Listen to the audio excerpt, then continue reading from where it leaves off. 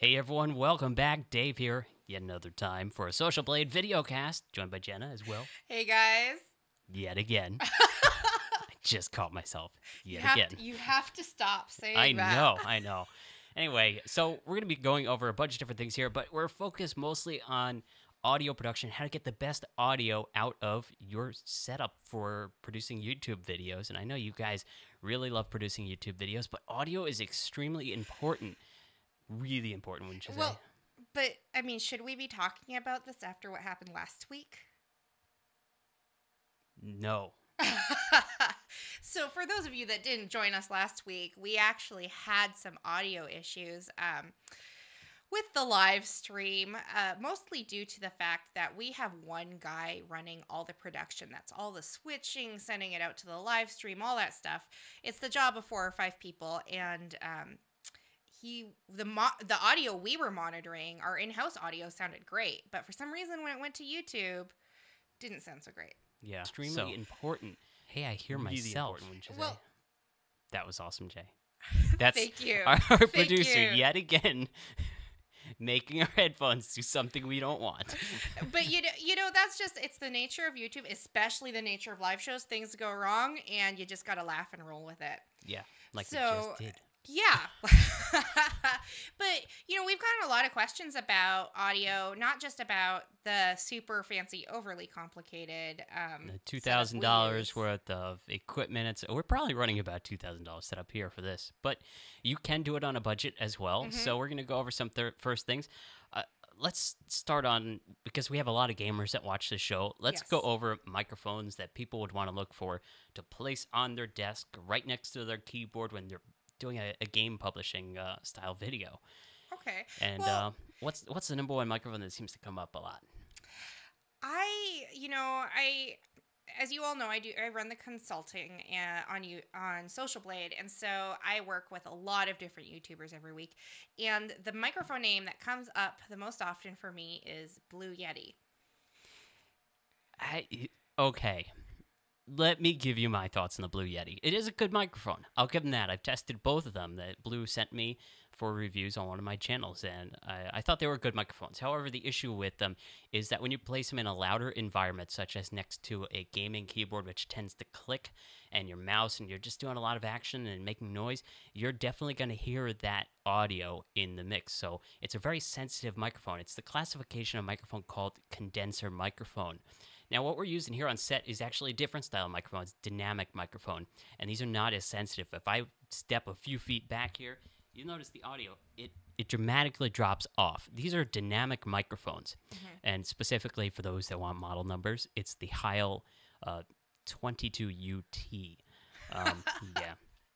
And we use the dynamic microphones because this type of thing, and, dynamic microphones are probably great if you're gaming too. It really helps get rid of all that outside noise. So if you have a dog or small children in the house or traffic or parents yelling at you, this is what you want. You want a dynamic microphone. Yeah, and we have noisy equipment on the other side of the room. You guys can probably hardly hear it at all. I mean, there's fans running, there's clicking of keyboards as our producer goes crazy trying to switch cameras left and right. And so we want to cut out as much as the room noise as we can, and so these microphones are great. Now, then there's the reason or the issue of connecting this professional microphone, which has a 3-pin locking connector called XLR, to your USB port. How do you do that? Well, you got to go from analog to digital. It's buying yourself an audio interface.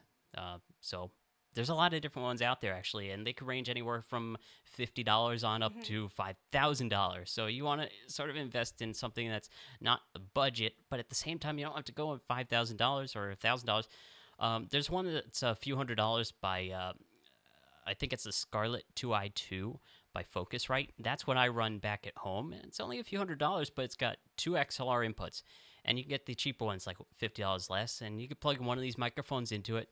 You could plug headphones into it. It's got USB out to the computer, and you're good to go, and it's got great quality to it. So, yes, and now Dave has gotten a little overly technical here. I have. So But what do you do if you're a brand new YouTuber? You know, you're a middle schooler, you're a high schooler, you still have or you still have a day job. You can't afford all this equipment. I mean, do you have to buy this professional level equipment to have good audio on YouTube? Oh, I'm seeing like Drifter here in the chat. Or is it no? Yeah, where is it? Somebody said you would need if you're going to be doing voiceover tracks. It was by Retrocity Zone. He says for voiceover tracks, you're going to want a condenser. Well, yes and no. You got some warmth from a condenser microphone, depending on what you're going for. But once again, you've got to have a treated room where it's really quiet. And so most studios have both. And sometimes it just sounds better on a dynamic. Depends on what your subject is and what they sound like. So try both. But if you're on a budget, I think the best is to start off with a dynamic. Well, but even before you even get into the microphones, if you're a brand new YouTuber, to be honest, there's a lot you can do just with your headset to improve your audio quality. Yes, even before you look into the Yeti, which can be $150, $200, and that's pretty pricey. Yeah. So there are a few budget headphones out here. In fact, we got a chat up here with our good friend Kestel Caden. You know him. Yay, Kestel! And he said earlier that, there was some headsets that he was recommending, the Plantronics 780. It's about $70, and that has a USB connection which runs to your computer. And so that's going to be a good quality headset, even better than some in the same price range. So you guys may want to look into that and may have them on in the future to talk a little bit more about some of the USB headsets out there. Yeah, the other thing, too, is that if you're like a vlogger or you're doing filming not next to your computer, or you don't have a way to bring a mixer and everything with you, how do you know when it's okay to use your smartphone's microphone? When do you need to be using a camera? I mean, how do you tell? I generally go by how important is the audio and the production going to be. If you're going to be filming something that's going to be a paid type video, you're doing something for a client that is giving you money, you want the best of the best audio. You don't want to be showing up, film their house for a real estate video with your iPhone, right? No. But then on the other hand, what if you're making a vlog and you're just doing it for fun and you just want to get your thoughts out there?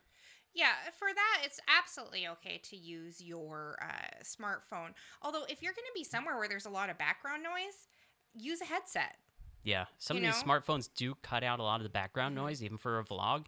But if you can't really hear them on that vlog because their microphone is picking up a lot of wind noise or something, you can plug in external devices for not too bad that'll pick up just your voice or what you're pointing that microphone at much, much better. Yep.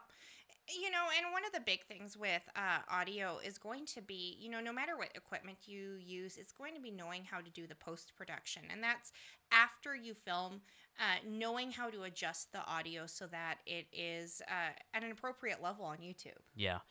Most of your editing programs out there do have meters. You'll see like -12, -6, 0 dB, which is a range that you'll want to sort of get comfortable with and learn what it means. But in the overall basic sense, you want to try to match that from video to video to video. So what I do is I usually mix it to around -6, so your peaks are averaging about that. If you go too high, you'll notice this on YouTube channels. And Jenna, I'm sure you know. Oh, yeah. Some of the channel trailers will blast your eardrums out, whereas some you probably can't hear at all.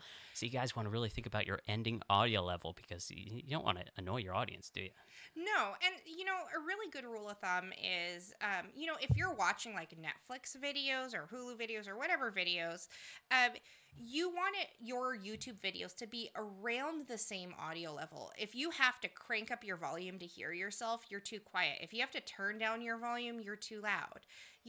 That's a basic rule of thumb. The other thing you can do is you really need to test your audio both on headphones and on speakers. Yes. Speakers have some different characteristics. Maybe they add a little bit more bass towards your headphones.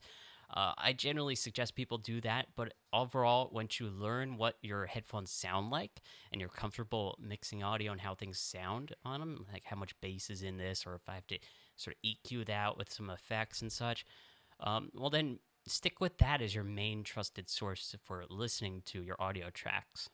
Yeah.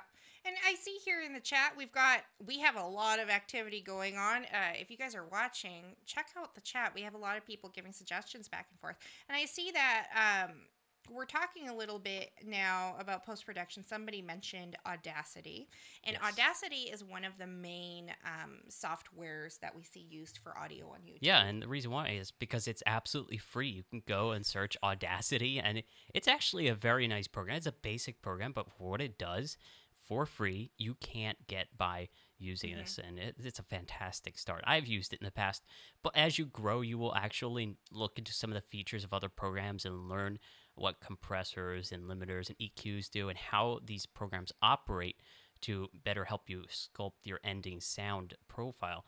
So you'll want to look into Audacity first. There's some free program out there, but don't just go and invest in something that's overly complicated that you can't figure out, because if you can't figure out the program, well, you're not going to be able to get a great sound out of it. Yeah, I mean, I know a lot of people seem to think that the Adobe Suite is the be-all, end-all of software in terms of, I don't know, I guess quality, but it is not necessarily very intuitive. So unless you have the time to invest in learning it, it's probably not worth investing in. Yeah, yeah. The nice thing about it, though, Adobe, if you have their Creative Cloud, I mean, you get the package. So if you're paying the $30 a month, you got the programs. But then again, it's $30 a month, so maybe some people aren't invested in that yet. Well, it depends. Like I use Creative Cloud. I think I use Photoshop and Illustrator and After Effects and Audition and Premiere and a couple others I can't even think of the names of. So, I mean, for my family, it makes sense because my husband also uses all of them. But, if you're really going to just be using one program, they have packages for that. But before you get it, go watch some YouTube videos on it because they can be kind of complex programs. And to be honest, unless you're doing a lot of audio mixing, if you're just gaming or you're just vlogging or you're making basic videos, you don't need it. Yeah. And, Justin... Just Uwan in the chat room just said, what is the best recorder video? I'm assuming what is the best recorder for video or something. So there are a few programs. Once again, Audacity does this. If you have screen capture software like Camtasia, it's about a $300 piece of software, a little bit pricey for some. That records audio quite nicely and allows you to edit it as well. Then, of course, away from software, there's hardware. So things like the ever-popular Zoom H4n that people constantly Google search for and probably find one of my videos on the top ranked search of YouTube, maybe somewhere. Can we say self-promotion here? No, not at all. But yeah, these are standalone hardware recorders where you can plug in XLR microphones like the one we're using here on set and record them directly, and it just puts it on an SD card, which you could put into a computer later and sort of work with from there. But they're fantastic. So if you're out in the field, like doing a house or something, you're filming a house and you want to get the ambience of a room, or maybe you're out in the field trying to record a lake and you just want really good recording of the ambience out there, that would be a fantastic thing, because I don't know about you, but I don't want to record by dragging my desktop out in the middle of a lake. No. But I mean, that also, something that comes up is that technology has advanced so much. I have a little point and shoot camera. And you guys all out there are like, it's not a DSLR. What are you talking about? Okay, sorry. I have a little point and shoot camera. I've got kids. I can't always be dragging out the DSLR. But the audio quality on this thing is pretty fantastic for videos. Yeah. I've done some vlogging videos with it, not plugging in any external microphones, and it hasn't picked up excess background noise despite there being barking dogs in the next room. I've taken it outside. Even on windy days, you can, hear a lot. Same thing with my smartphone.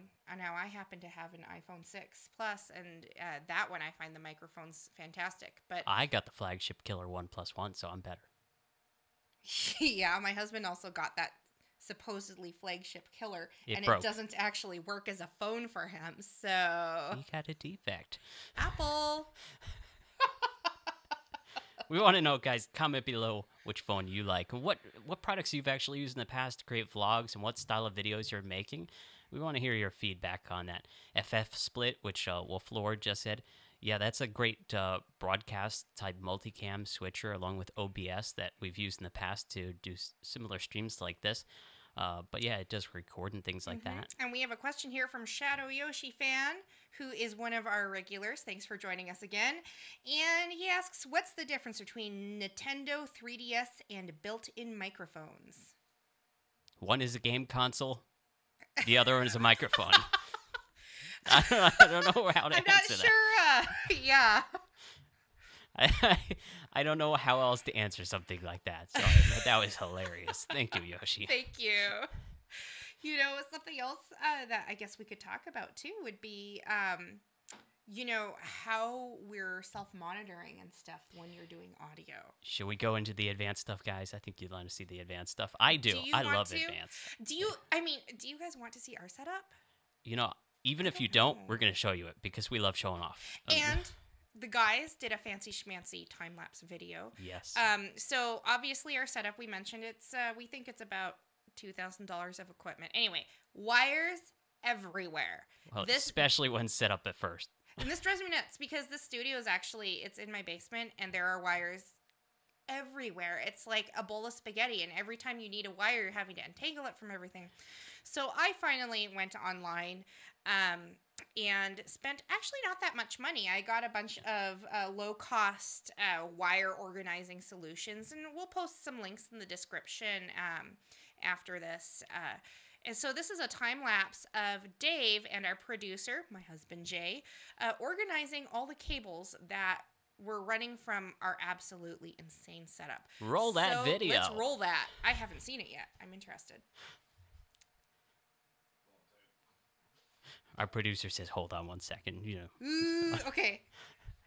Build the anticipation. Come on, guys. Anticipation. Oh, here. Okay. Ooh, fancy. Look how fast I work. This is awesome. This is fantastic. You can see all the wires that we removed there. It was just a pile of spaghetti at first. Then we put down these self-adhesive sticky clamps that you can just close up. And then we start running these wires through those channels, trying to keep them towards the back of the desk. You can sort of see that going in right now. If you keep everything in one line, trying to keep audio away from your power lines, that way you don't get any excess hum and interference, you generally work out to be in a better position. And you'll see at a pause there at the end. I mean, that's pretty much the end result, is it looks pretty darn good.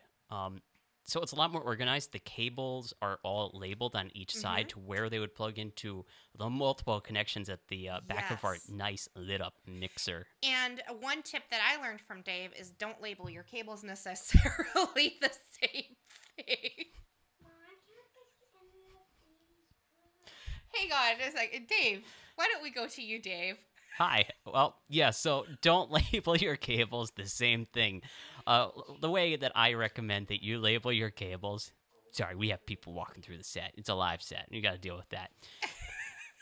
Is that you've got to label things where they plug in. So the back of our board has like 1 million connections. Label them to what they plug into. So if you've got microphone 1, label it mic 1. But on this side, that mic 1 runs to Dave's mic. So we've labeled it Dave's mic. And it's not too expensive to get these microphones or anything like that. So it's falling down. we have a child wandering around. His iPad froze up on him. Apple much? One plug. Okay, so yeah, and the actual products I bought, like these little sticky clips, it was like $3 for 6 of them.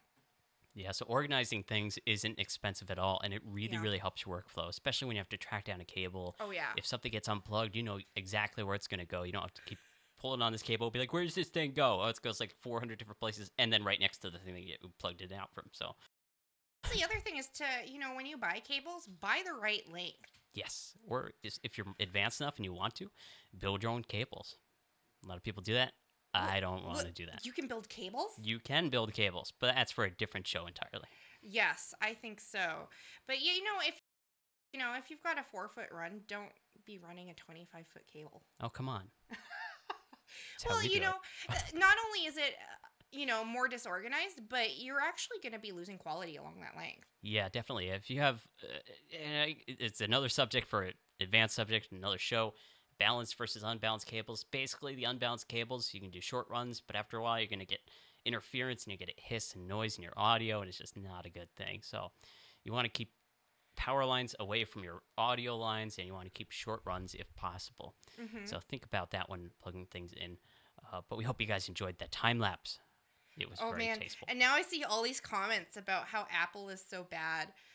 Sally is saying something about privacy hacks and leaked cloud. And You know, That is a 5-year-old watching movies on Netflix, so I think we're okay here. when it comes to privacy, don't worry about it, guys. I mean, There's it's no such probably to thing. say there's no such thing when you're online. If you're using a credit card, if you're out in public, I mean, privacy is dead. In fact, there's a whole video series, like an hour or two. Privacy is dead. I think you guys can YouTube a fantastic series on what information people can find from just using various different things.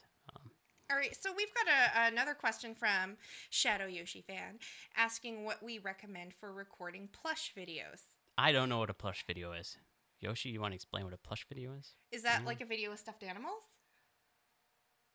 I don't know. Sorry, you're testing the limits of our knowledge. I don't know where to go with this. I've never heard this term before.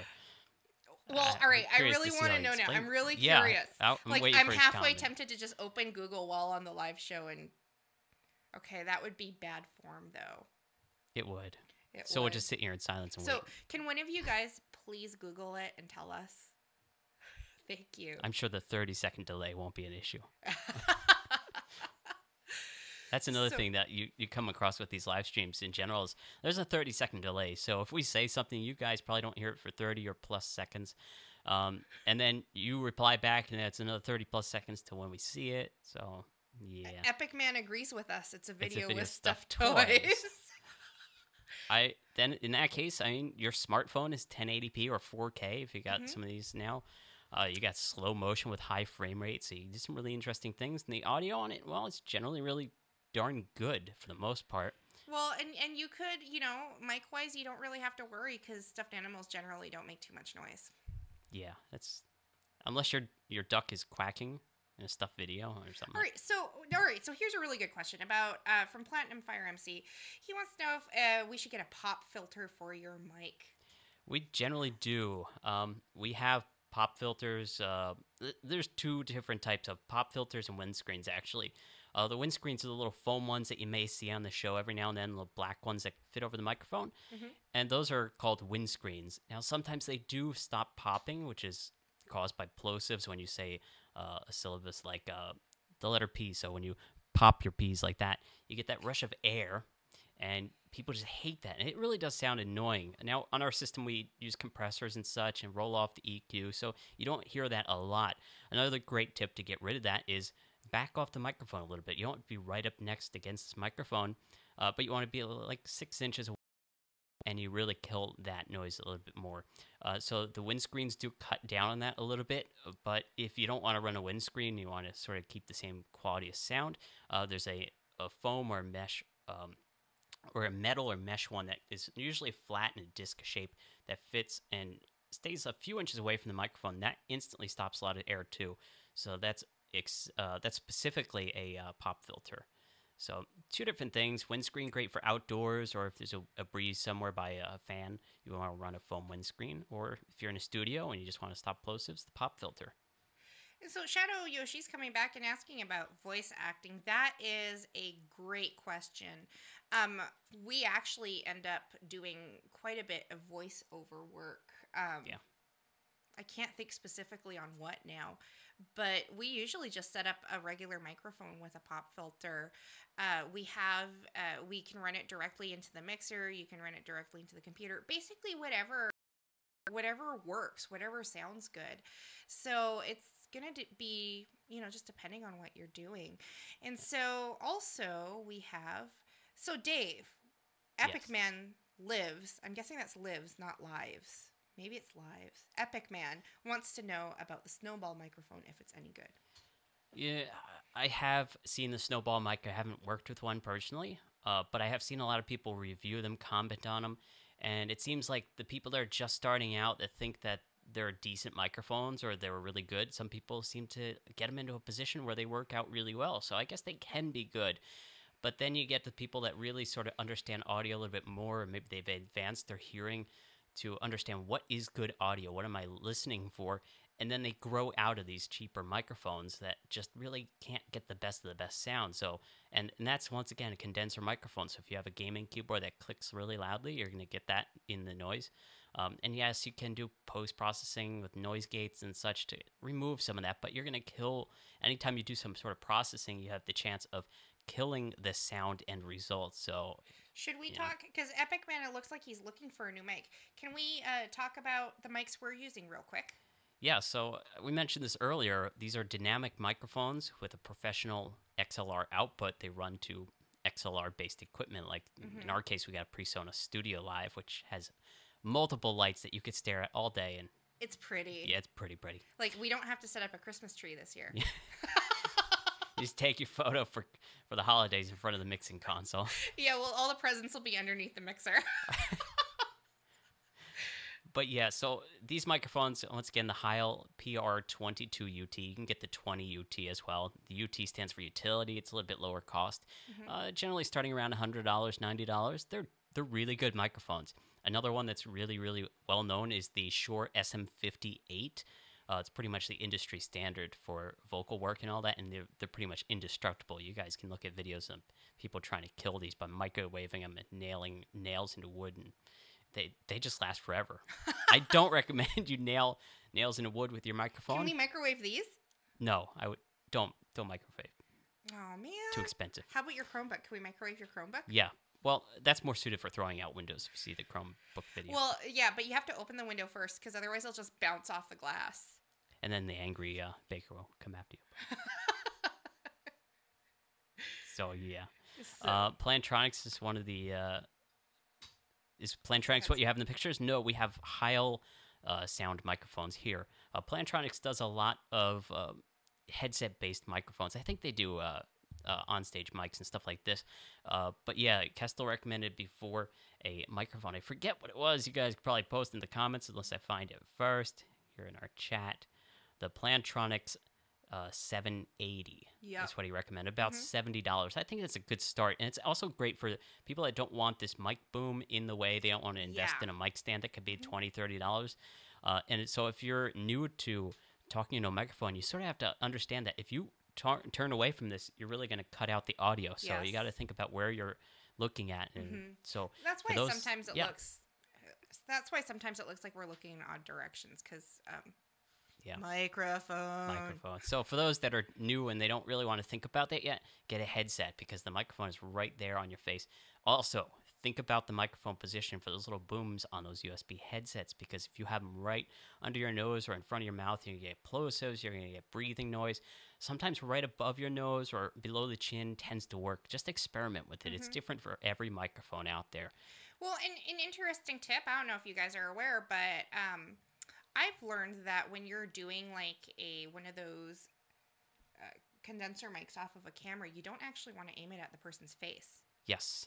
Also, I know Phonic here in the chat is saying, what are your thoughts on Rode microphones for those that want to invest heavily in audio, like for on stage and stuff or out in the field, you'll see a lot of people use what's known as a shotgun microphone. It's a really highly directional microphone, so you can get it far away, but if you aim the barrel at somebody, it's going to pick up mostly what you're aiming at. So Rode makes the NTG2 and NTG3, which are anywhere from a few $100s to $1,000. So that's something to look into, and those are pretty much the standard for shotgun microphones for stuff like filming and production out on field. But you also got things like wireless lapel mics and such for $600, but they sound really good because they're really close to your source, and they can really well be hidden too. We use them a lot here on set. Yes. So you'll notice like a lot of the videos we make, you can sometimes see it clipped on. Yeah. The lapel mics, you can get really cheap ones. They're not as good quality, but just to try them out, see if they work for what you're doing. Yeah, I had a Plantronics one that I reviewed in the past. It was decent, but they're a little bit bulkier, so they're harder to hide. Sometimes they're directional as well, so you can't twist them to the side and hide them beneath clothing, and you'll get rustling noise. It's better usually if you're going for something like that, try to invest in something that's a little bit more higher budget range because you're going to be happier with it in the end rather than spending double or triple on the lower end, which really adds up. So think about that as well. A good headset and a good mic for the Razer Kraken Pro. I'm not familiar with that one, but thank you, Dragon TV. It's someone's talking about having a shotgun mic and pointing it directly at themselves. If you get a shotgun mic, you generally want to be pointing it towards the sternum, Yeah. right here. If you're pointing it at the head, you're going to be picking up all highs, no mids or lows. So Why do built-in microphone lag from Yoshi One? I don't know that. What's it built Oh, into? built-in microphones lag. Some microphones actually do have lag. It depends on the camera and the software that they run, the firmware. They generally shouldn't, but if you're getting lag, I don't know, contact the manufacturer and see if that's an issue. It shouldn't be though. For stuff that's streaming though, like our setup here, we actually intentionally delay the audio when we have a guest on, because going through all the switching software that we have actually delays the video enough. So we have to put a 300 millisecond delay on the audio for the audio to sync up with their video when it gets to you guys. You'll notice on our first few episodes, we didn't do that. Yeah. This live show, it is a work in progress. Every week we're learning and we're doing more. For instance, today you see Kestel bouncing around in the chat room, but he also was messaging us, letting us know that our audio was okay and all that. Yeah. It's just man, you just gotta learn and go with it. And of course, we had the child wander through the set. It happens. But yeah, guys, so we hope that all this information really helps you out. Of course, you can go and research on our YouTube channel for more tips on microphone suggestions. We did it in the YouTube tip series in the past where I've produced a few videos on that, and we're always coming out with more suggestions on videos. So if you guys have any thoughts or comments, go to the front page of socialblade.com, and all the way at the bottom, that green support button, it sends a message to me. So I'll be happy to answer your questions, but we're also looking for comments and feedback on what you guys want as well. And Jenna here, you do the consulting, so if you guys want some help on your YouTube channel, go contact Jenna. Yeah, you can, I do consulting. I do help with YouTube channels, but I do know about other social media sites as well. So it does need to be related to your YouTube channel. But, in terms of integrating with other social media to get more leads and get more views and all that, I would be happy to help out. Just go ahead, go to our booking widget, book that initial consultation. And there's those dogs. Look forward to hearing from you. Anyway, guys, that's going to wrap up another live show because we got dogs, we got children, it's one of those weeks. I hope you guys enjoyed the show. I'll see you next week. Bye.